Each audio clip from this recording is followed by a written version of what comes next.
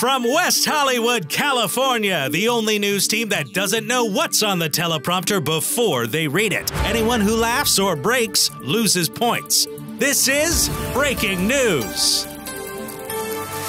Hello and welcome to Breaking News, the show where we don't know what we're about to say and we aren't allowed to smile or laugh. I'm Jungle Jim. And I'm Tiggle Bitties. Tonight, which household product is killing you and which one is secretly delicious? We've got little sippy cups of all of them and we're gonna find out the only way we can, peer-reviewed studies. Zim zam zibbly zow, skibbity boo doo bit dip dang a doodle. No, you're having a stroke.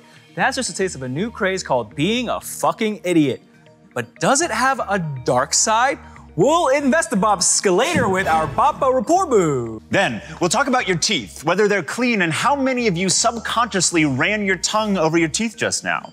But first, our top story, mules, mules, mules. They're everywhere these days, in our homes, in our canals, and even in our borax canyons. Some say mules are the future, offering the convenience of a donkey with the rugged sex appeal of a horse.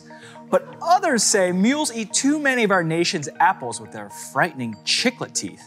One thing's for sure, too many of these sentences ended with a question mark. Thank you, Tig, for that informative report. And now, a beloved local business is closing. For more, we turn to hyperlocal reporter Goober Tuber. Goober? Thanks, Jungle. I'm here in what remains of the Bad Spaghetti Factory, where for decades, hungry customers lined up at the Pasta Valve to pump their gullets full of wet noodles.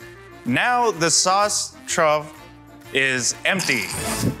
The Mamma Mia meter is silent and the factory is closed. Standing here alone, I can't help but wonder why the owner locked me in and if I'll ever get out. I'm sorry, Goober, you say you're locked in? That's right. The former owner said the key is packed away in one of these boxes, but he's not sure which one. And also every box has something else in it. Something else? Like spaghetti? Spaghetti is certainly a strong possibility given what I've been talking about. It would not surprise me at all if at least one of these boxes is just a bunch of loose spaghetti in it. But Jungle, I can't stress enough, there could be anything in these boxes. Well, I guess you better find that key by randomly choosing a box, blindly reaching in and fishing around for a key. Thank you, Tiggle Bitties. That is exactly what I'll do. Oh, okay, always with the, okay. Box number 1, baby. What's in it? It's a bunch of noodles, baby. Okay, I'm searching for the key. Oh, it smells so bad, guys. Oh my God. Am I supposed to pull this out? I don't think so. What the fuck? Is it sticking to your fingers? It's the noodles at this place were not good. Buca de Beppo's extra sticky noodles. Ooh, glitter noodles. Okay, I can get down with this. I hate that your fingers are sticky now. That makes it awful. These are sticking to my fingies That's now. so revolting to me. Oh, Grant not liking it make me like it. Yeah. I don't like it. Oh, this smells. Ooh, I don't know what these are, but ooh, this is textures. Wet balls are in this one. Bouncy balls. Wet bouncy balls are in this one. No key here either. Now, is that supposed to be a noodle-like thing? Wet balls? Yeah, wet balls. Oh, I'll tell you a little something about wet balls. No. They're right next to the noodle. Okay, what even is this? Oh, Jesus. AstroTurf?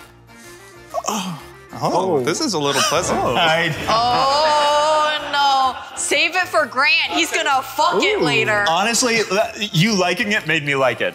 Wait. Is there even... I'm supposed to find a key, right?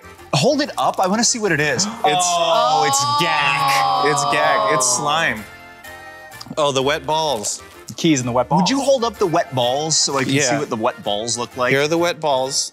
Been there, baby. Well, found it. It was in the wet balls. Well, here it is, the key. I can finally escape this penitentiary Come on. that has imprisoned me. Until next time, I'm Goober Tuber and I love kissing. Wow, thanks, Goober. We go now to our music reporter, the one, the only, Sproing Doingleman. What's up, motherfuckers? I'm Sproing Doingleman, coming at you live for me, but pre-taped for you to share all the songs that are burning up the charts. At number 3, it's Cry Me a River, because you're in denial. We can't play that track for you, but the best part goes like Ooh, and I'm a good singer, so get ready for this. Do up, do up, do up, do up, do up, do up, do up, do up, do up, cry me. That's a song that already exists. I was gonna say, I don't know that copyright exists. At number 2, yes, it's the soundtrack to the movie Mr. Skeleton Bones.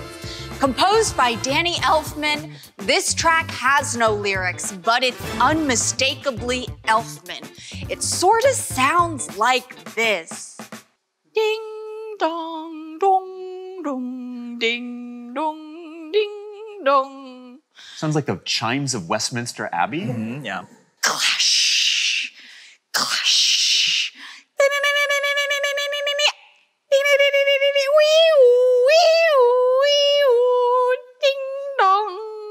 I feel like Elfman scores are usually a little bit more. No. Like, okay.